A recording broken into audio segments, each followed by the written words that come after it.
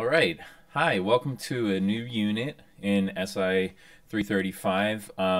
We're getting towards closer and closer to the end of the semester, and we have a important unit now on graph algorithms. So you've seen graphs before in data structures class, but for some of us it's been a little while, so we'll kind of review some of the things that you need to know, but you also might need to go back and review some of your notes from data structures as well to kind of so that we can get up to speed and get to work here. So this is a bunch of terminology. We'll go over all this, but a graph is one of these pictures where we have connections between nodes, and we have so the nodes are these circles. Those are also called vertices. Vertices is the plural of vertex, and the edges are the lines between them. Sometimes they have a direction, like an arrow, like these do. And then we have weight, so sometimes the edges have numbers associated with them, and that's called a weight. And a path is a way to get from one node to another one. So like here's a path from this node. We can follow this edge, then this edge, then this edge. And so that makes a path like from this node to that one, even though there's no direct edge between them. And a cycle would be like we can see a cycle right here, a path that goes back onto itself. Okay, so we'll be using this terminology. If you want to pause and make sure that you're on top of this, this should be terminology that you're basically familiar with, but we'll get a lot of practice with using it. So why do we care about graphs? There's a lot of different problems. So I have a few examples here of different kinds of graphs that we could think about, and we can kind of start to imagine some problems that we would do with those graphs. So let me also show you some examples from the web. So here's OpenStreetMap, which is like a open source version of Google Maps. And I want to bike from Bancroft Hall at the Naval Academy to Key West, as I'm sure all of you do. And there's some different ways we can do it. So if I type this in, it very quickly identifies here's the optimal route with, like, I don't know how many turns, probably hundreds or thousands of little turns between here all the way through like 5 states all the way down to Key West, Florida. And it's able to do this really quickly. Notice that this algorithm is called Graphhopper. There's a second way that I can get directions in OpenStreetMaps, a different algorithm called open source routing mechanism, I think. Routing machine, okay. And this, notice, takes actually quite a different path. And what I thought was interesting is that it tells you to take a ferry instead of going down Highway 1 to get to Key West. But anyway, both of those came back really quickly. What are they doing is they're treating every potential location, like an intersection, as a node in a graph, and the road between those nodes is an edge that has some weight according to how long it'll take.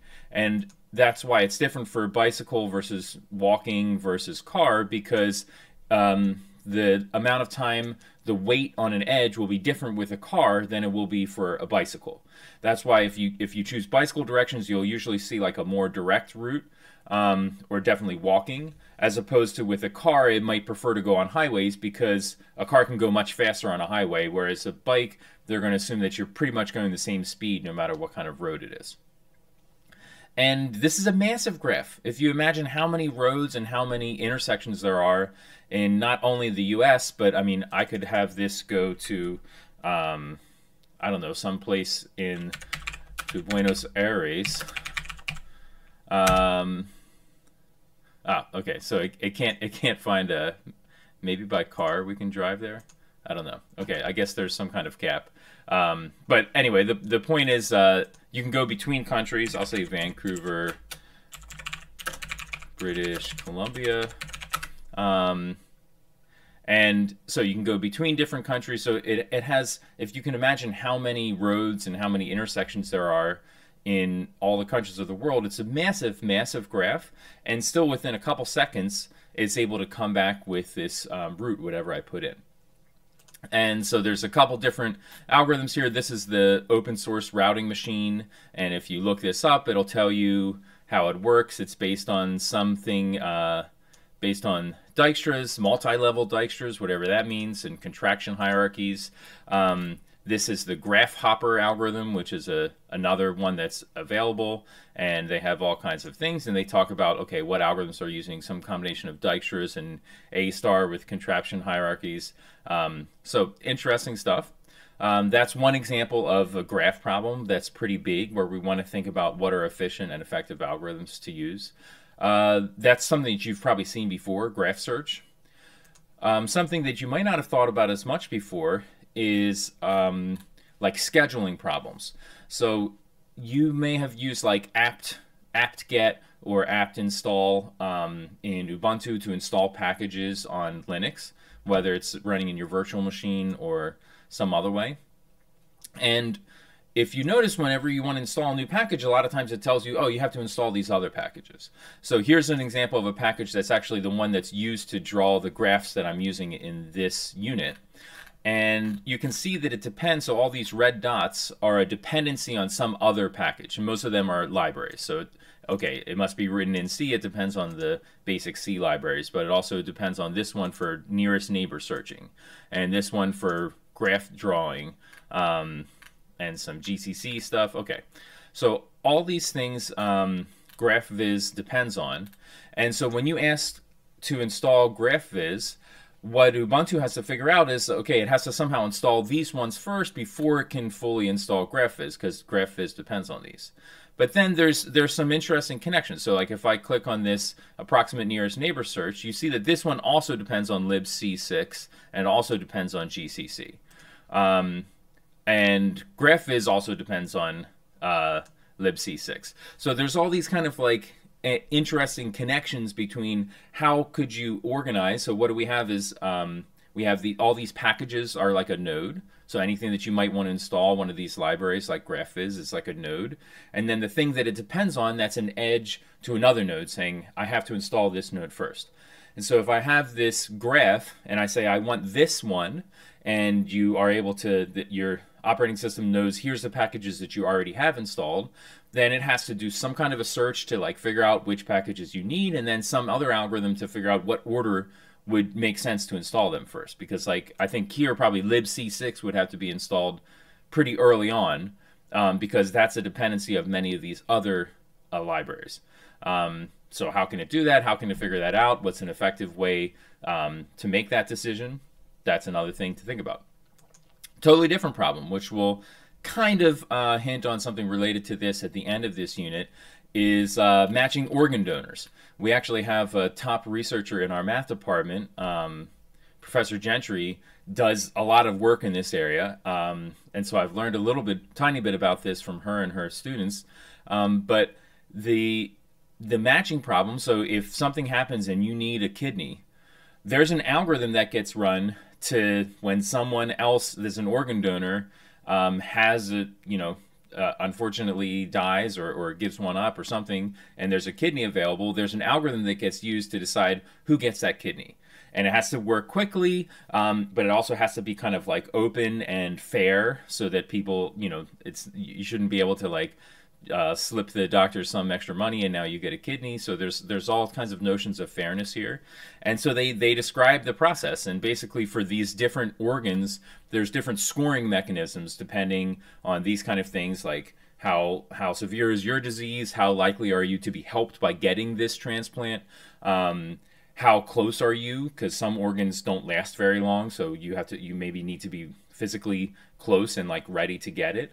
And so an algorithm is run whenever there's an organ that's available. This algorithm gets run to match organs to potential recipients, and then to ask them, hey, do you want this? Do you want this? And so that's kind of a graph matching problem where we have organs and we have potential people that need the organ, and we're trying to match them up in a fair and efficient process so that everybody, hopefully as many people as possible, can actually receive an organ.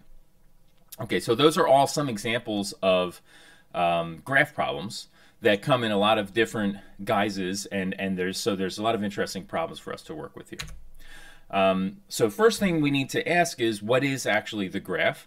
We can draw these pictures, but of course it has to get stored in a computer. And so we'll get more practice with what all these things mean, but there's really two main representations, an adjacency matrix or adjacency list representation. So an adjacency matrix, the main thing here is that it's highly organized as just a table. So it's an n by n matrix, like a 2D array, that just stores, for every entry, stores the weight of that edge between that pair of vertices. And so really basically, so this is a size n squared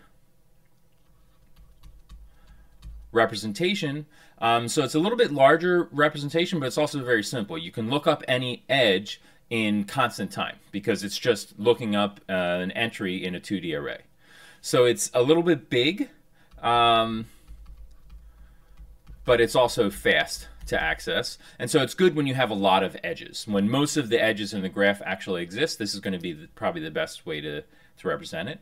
Adjacency list representation, on the other hand, is we just have an array of lists, or maybe even a hash table of lists. And then each list has a node weight pair. So it's like a list of lists. And so the point here is that it doesn't store the edges which don't exist. So the total size is going to be like big theta of n plus m, where n is the number of nodes that we've already kind of been using. So this is the number of nodes in the graph, and m is the number of edges. So notice that the adjacency matrix representation doesn't depend on the number of edges because it pretty much kind of assumes that every possible edge exists, and there's big theta of n squared possible edges. Whereas in adjacency list, it only stores the edges which actually exist. So what's the downside here is that it's going to be a little bit slower to look things up. So you can think of adjacency lists as smaller, but maybe slower to look up an individual edge. And then I mentioned this third one, although we're not going to really focus on it, is that in some cases we have like implicit graphs, meaning we don't explicitly store the whole graph in the computer as one of these representations, but you kind of compute the edges as you go. And so that kind of idea is used a lot in AI, and if you're taking the AI class, you've probably seen some discussion of that, but we won't really focus on that as much here for our class. And then our graphs can be weighted or unweighted. So do the edges have weights or not? And they can be directed or undirected. Another way of saying that is that an undirected graph is just every edge goes in both directions. So we can really use these, even though these are kind of assuming we have a weighted and directed graph, we can also use them to store unweighted graphs where our edge weights are 0 or 1. And we can also use them for undirected graphs where edges go in both directions. Okay, so here's a simple example, a small example with 5 nodes. So let's first say there's 5 nodes, A, B, C, D, E, and there's 1, 2, 3, 4, 5, 6, 7, 7 edges. So m equals 7. We're always going to be thinking about n and m, the number of nodes and the number of edges. So the adjacency matrix representation is for every edge that gets stored somewhere in here. So I see an edge from A to D of weight 22, so that's going to put a 22 in this entry. There's an edge from A to C with length 10, so I can put that there. And there's an edge from C to A of length 21, so that's going to be kind of on the other side, filling that in. Okay, so similarly for all of these, so I'll just fill these in. Okay, so here's all the edges that we see there filled in. But now in the adjacency matrix, so for an adjacency list, this is really all we would have. We would have a list of like A, B, C, D, E, and then each one of those would be a sublist of would be a list of all the outgoing edges from there. So A has an outgoing edge to D at length 22, and an outgoing edge to C at length 10. And then in the second entry of this adjacency list, B has an outgoing edge to C of length 53, and to E of length 45. And some of these lists will be empty. So for example, D doesn't have any outgoing edges. So that adjacency list for D would just be an empty list. Okay, so that's what the adjacency list representation looks like. But for the adjacency matrix, we also need to fill in these empty parts. We can't just have an empty thing in an array. There's got to be something there. And so usually what we do, especially if we're talking about like paths and searching, is everything along the diagonal, like what's A to A. If we're thinking of these as being distances, the distance from any node to itself is really 0. So that's usually what we put. This is called the diagonal of the matrix. So for B to B, C to C, D to D, everything to itself is just 0. And then the other spots, so you can think about like, well, what's the distance from A? What's the length of the edge from A to E? There is no edge from A to E. And again, if we're thinking about like these things as being distances and like traveling along those, then what makes usually most sense is to put infinity everywhere else. And infinity, when it actually is representable if you use doubles or floats. You can actually have infinity, believe it or not. And if you're using something else, like if these are ints, then maybe you use -1 to represent infinity.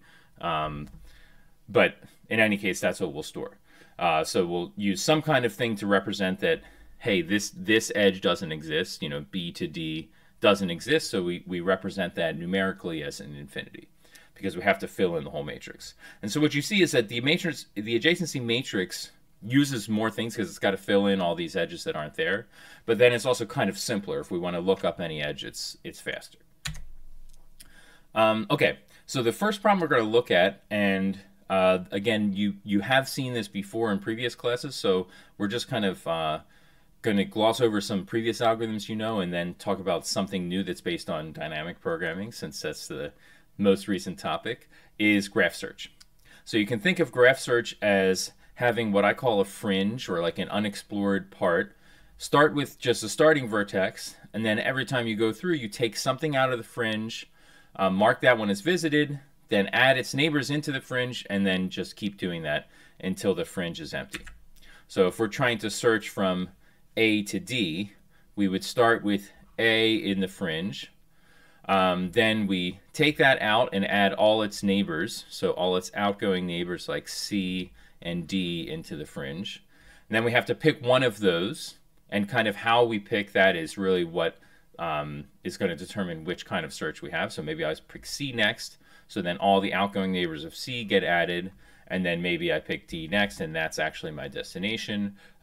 So then this tells me that my path is just taking this direct line from A to D, or maybe, yeah, because I didn't explore E yet. So again, depending on the order that we remove things from the fringe really depends on what kind of a search it's going to be. But this is the general idea behind depth first search, breadth first search, and Dijkstra's algorithm that you should remember from data structures class. And so what's the difference is really this question of how do we remove the next unvisited vertex. So this is the question. This is going to work in different ways depending on the algorithm. And so with depth first search, we use a stack for the fringe. So that means that every time which vertex do we remove is the most recently added vertex.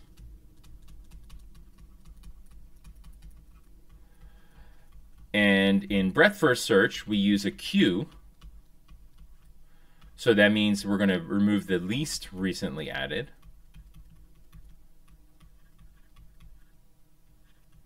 And again, you should remember these things, and they cause a different pattern of how that search proceeds. And then in Dijkstra's algorithm, which is really for finding shortest paths, you should remember that you use a priority queue, as in like a heap.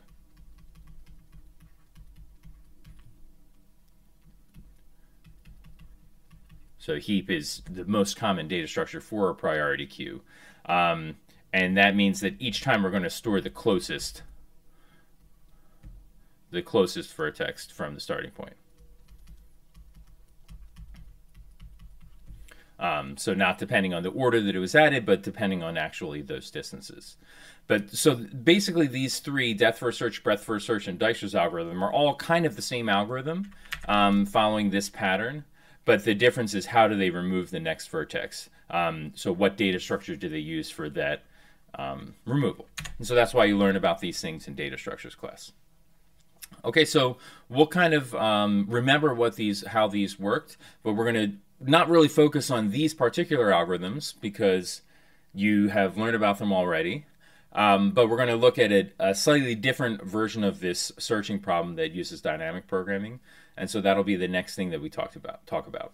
So just as a review, what have we talked about today is we have graphs. They're useful for a lot of different things. I've kind of given you a hint at some of the cool graph problems that we want to be thinking about, and just reminding ourselves and trying to get back up to speed with this terminology that computer scientists use to describe graphs, like vertices and edges and weights and direction, and how we represent them in the computer. Okay, great.